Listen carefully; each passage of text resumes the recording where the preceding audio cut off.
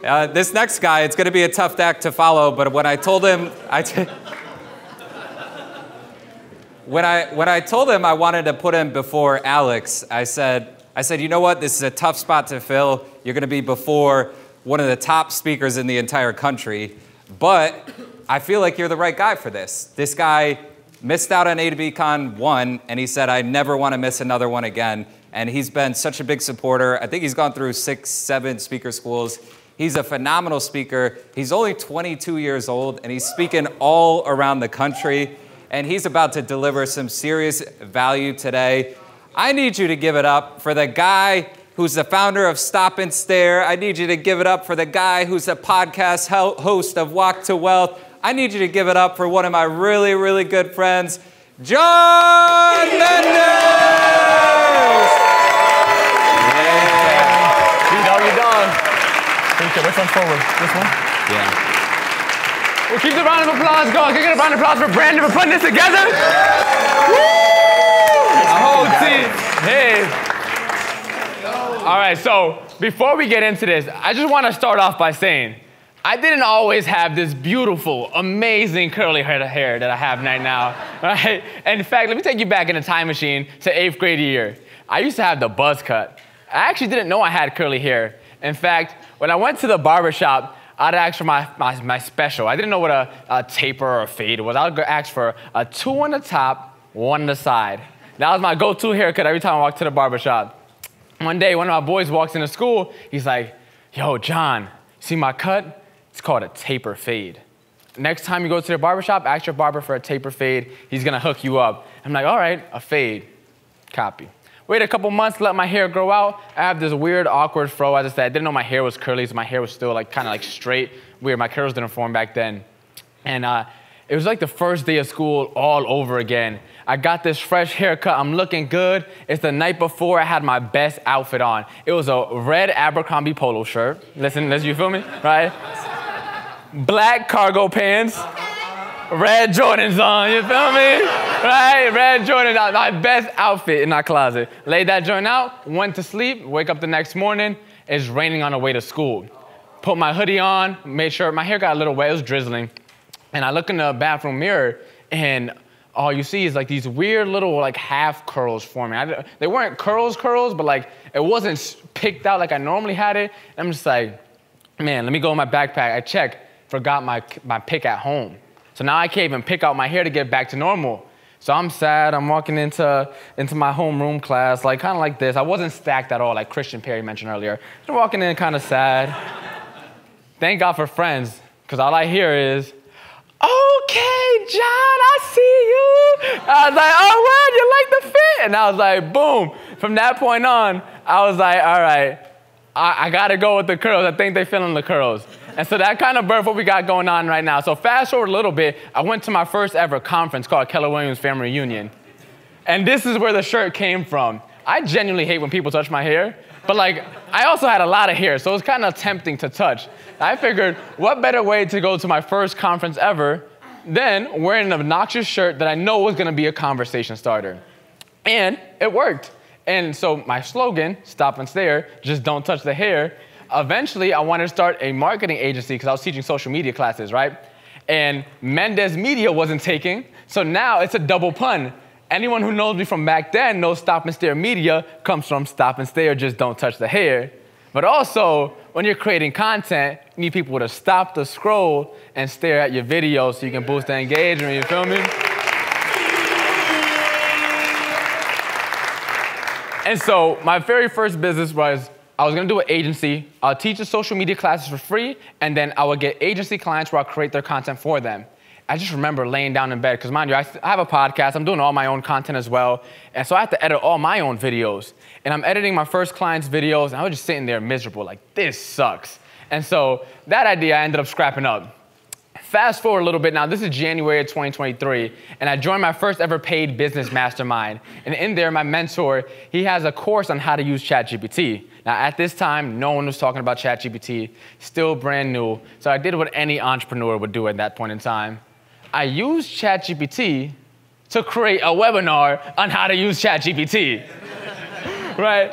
And ever since then, it stuck with me. And so that's why I firmly believe, right, the vehicle that all you guys need, no matter what business you're in, no matter what industry, the vehicle you guys all need to get from point A to point B is artificial intelligence. But I need you guys to commit to me.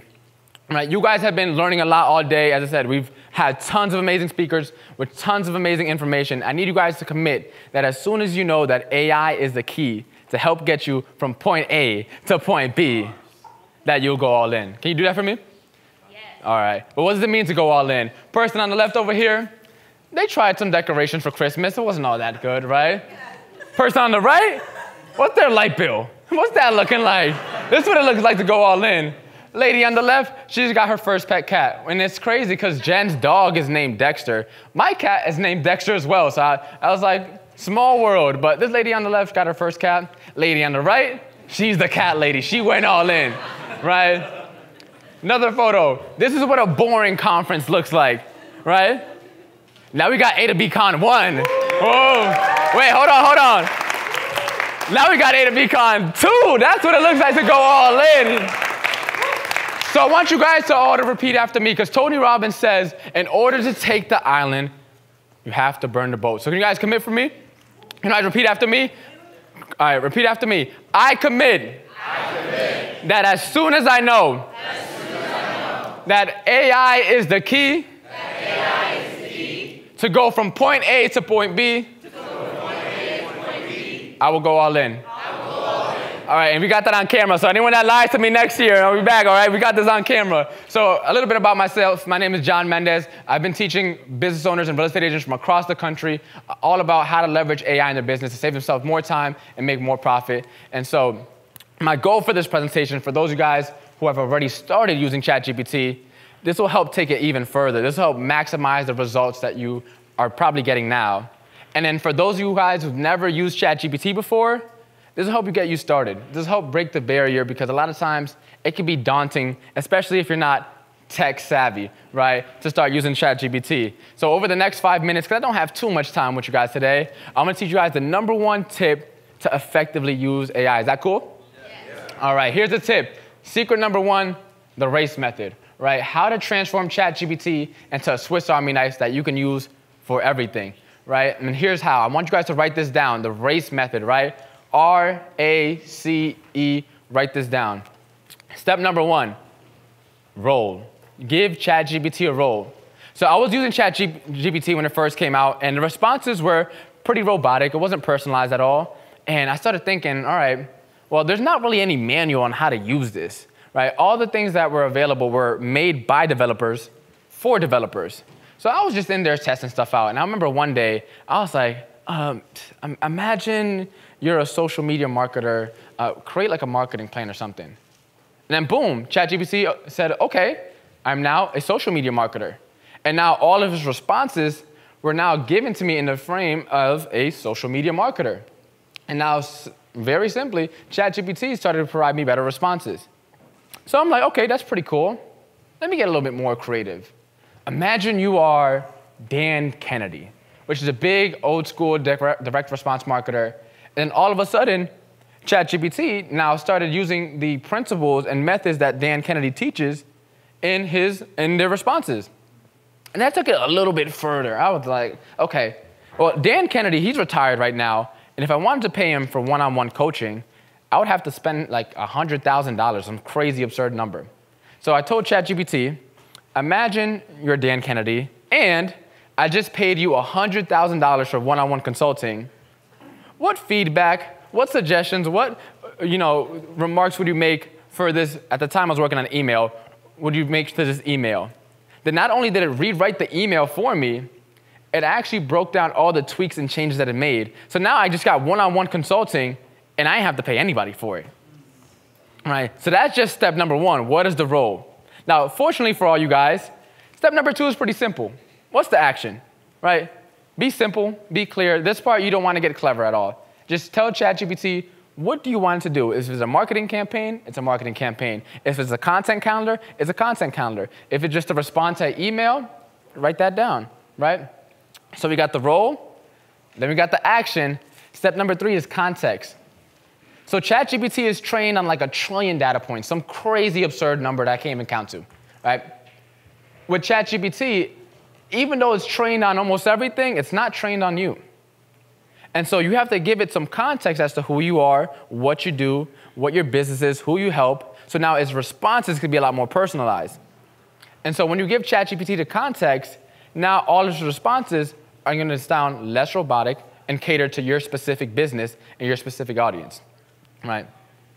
And then from there, we wrap that up with setting expectations. So imagine you went to a restaurant, and I'm going to use this analogy because I know we have dinner coming up soon, and most of you guys are probably hungry. So imagine you went to a restaurant, you sit down, your waiter comes over, hey, what would you like to eat today? I would like a steak. Okay. Now, in this scenario, the server doesn't ask you, how do you want the steak cooked? They just put in an order for a steak. Let's say you wanted a medium. Steak come back, it's well done. Now, unless you like to eat tires, no one orders a well-done steak. So now you're upset with the server because your steak isn't cooked how do you like it. But did you give the server your expectation? You assumed.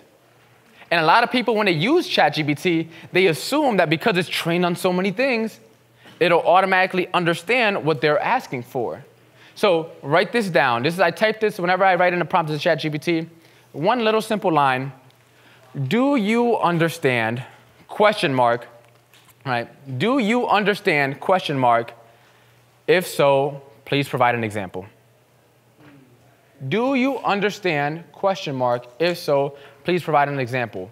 Right? So when you put this framework together, let me give you an example prompt. Let's say we are going with social media marketing. Right? So anyone here know Gary Vee? Show of hands.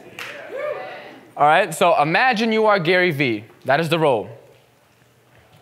I want you to come up with a 6-week marketing campaign, right, to help let everyone know in Connecticut that there's an Amber Alert and all the highways are closed.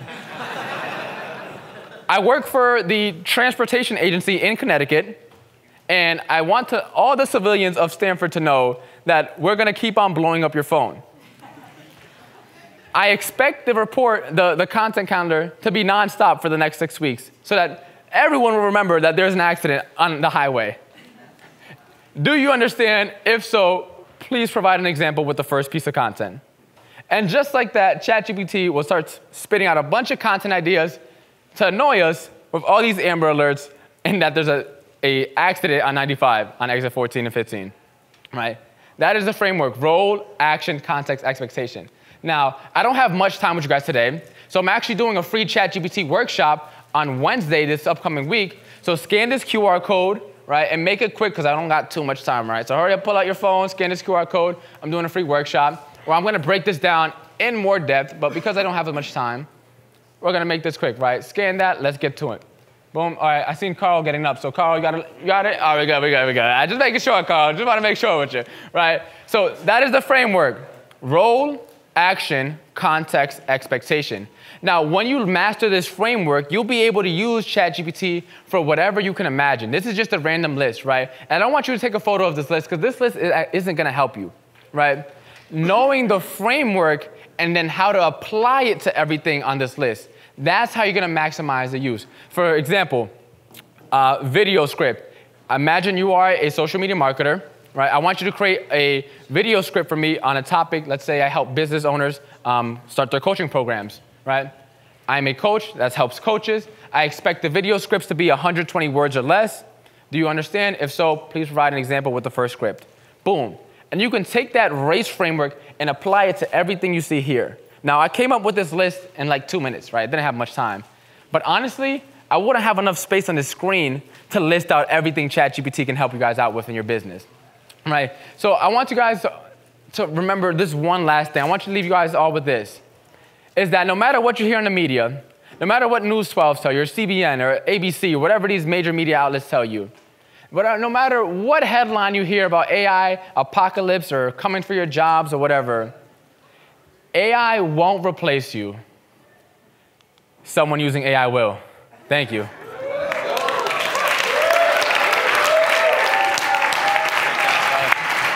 Hey, if you just go out that door and give him the mic, Yeah. I'll take this.